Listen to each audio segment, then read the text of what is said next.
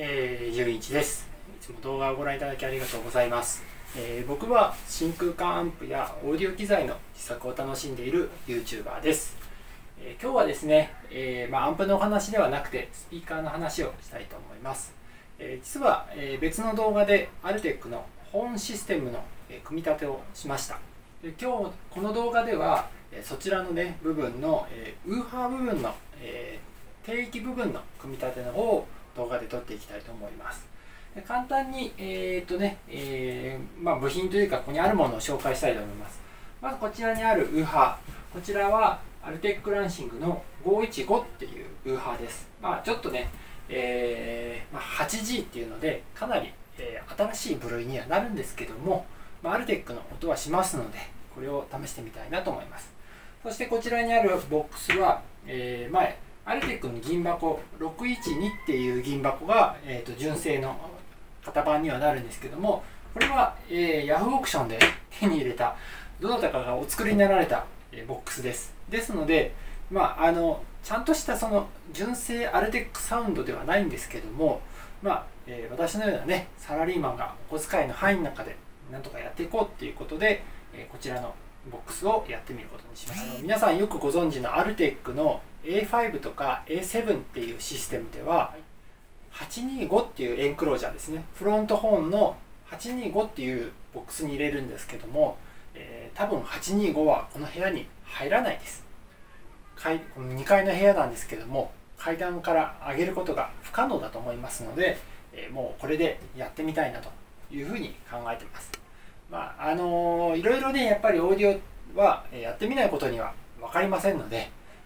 何事もチャレンジということで今回はこのシステムを組んでみたいと思います。で、その、裏板開けてネジ止めるだけなんですけども、見ていただければ幸いです。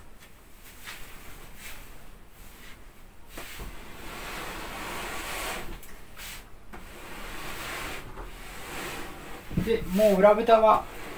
開けてしまっているんですけど、こういう形になっていて、多分ね寝っ転がしてやった方が作業はしやすいと思います。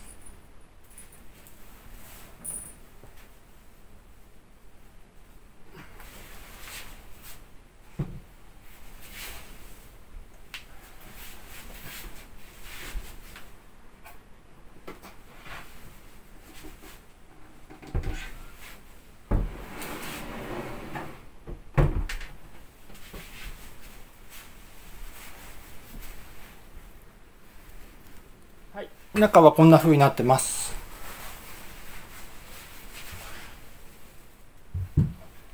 でこれはこのボックスは、買ってから、分かったんですけど、こういう風に、中にタップを切って立ててネジが立ってるんですね。こういうものは本当に気をつけてやらないと、下手すると、疲れてる時とかにやるとウーハーのボックスをプチンとやってしまいますので、紙を貫いちゃうことがあるので、必ず無理せずにですねやらないとダメですね。高価なウーハーを一発でダメにしちゃいますので、で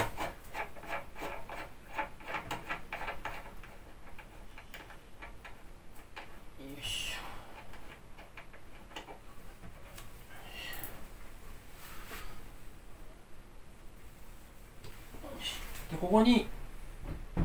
スピーカー端子がここにありますので、この向きでいければ一番いいですね。この向きでいけますね。本当にこの瞬間が一番大変です。超慎重にやらないとダメですね。で四つ角を、2つ合わせれば普通は合うんですけど、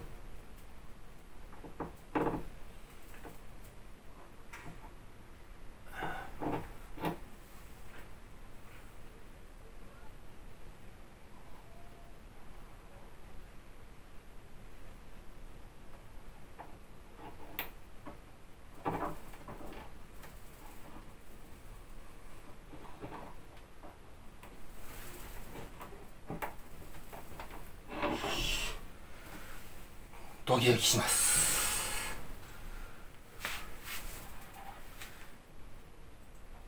これでいけるんですけども、ちょっとワ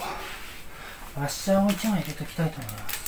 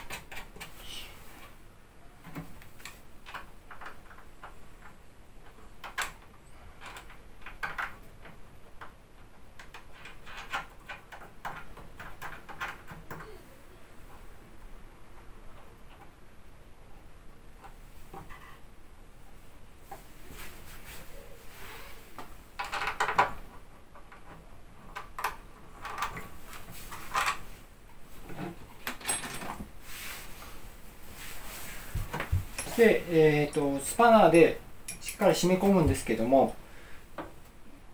順番に1箇所をギュッてやるんじゃなくて、少しずつ締めていきます。というのも、車のねホイール止めるときとかもこういうふうにやるんですけど、こうやった方がきれいにしっかり止まります。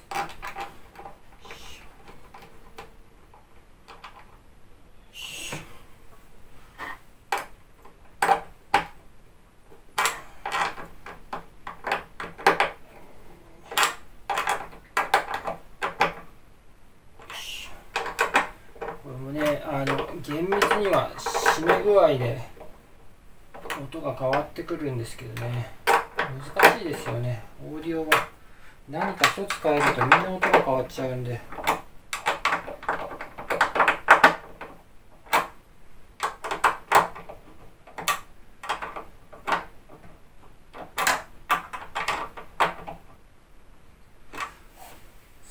これで固定の方は OK です。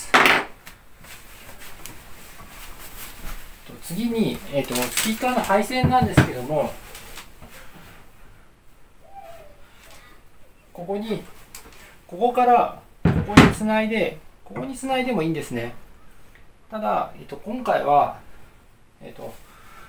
そんなに運んだりもしないので、こういう裏蓋になっていたので、こういうふうにですね、ここに多分これ604使ってたんだと思います。ここに穴が開いてるので、ここを使いたいと思います。ここにケーブルを通して、で、ネットワークと直付け、ネットワークですね、こちらのネットワークと、直付けにしたいなと思います。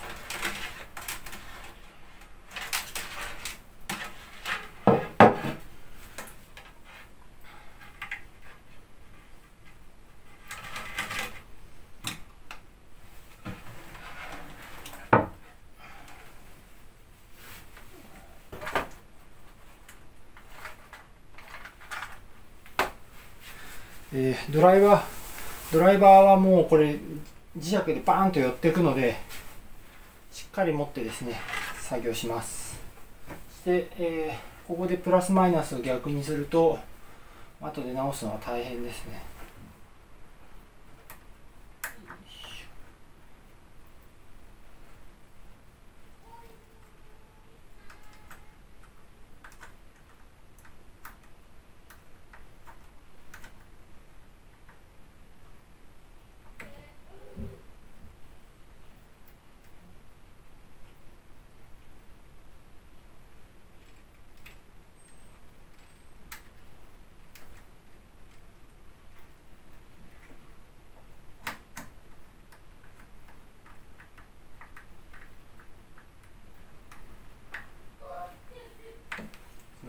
子供がゲームして遊んでます。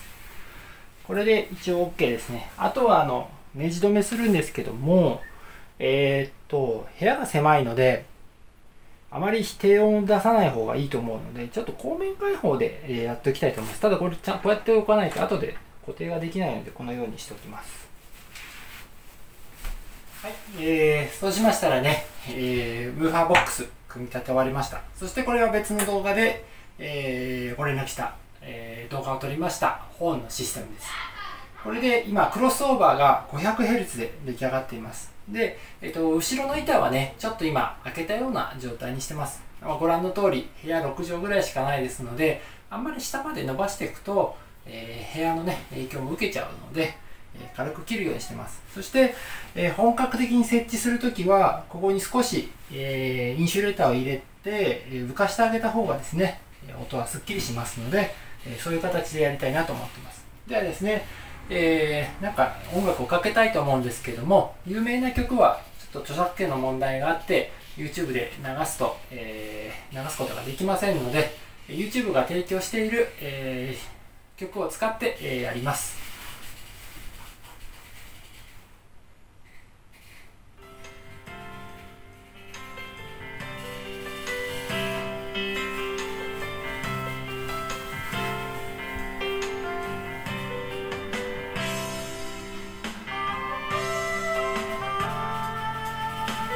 ですね、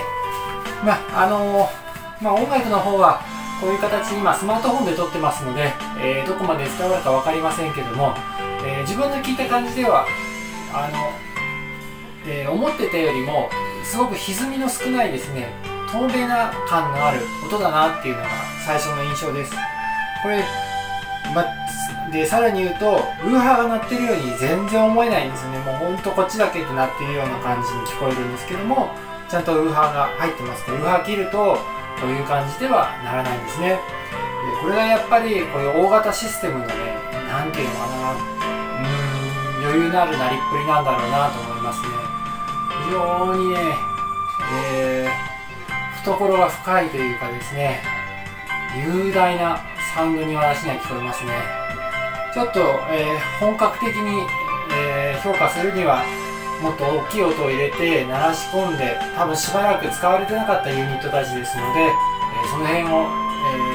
終わったから本格的な評価ができるのかなと思っています。今日はね、こんな形で、動画になりますけども、ご覧いただきましてありがとうございます。そしていつも、良い評価ですとか、チャンネルの登録本当にありがとうございます。またこんな形で、オーディオの好きな方と、交流の場として YouTube を上げていきたいと思いますので、引き続きご覧いただけましたら幸いです。ありがとうございます。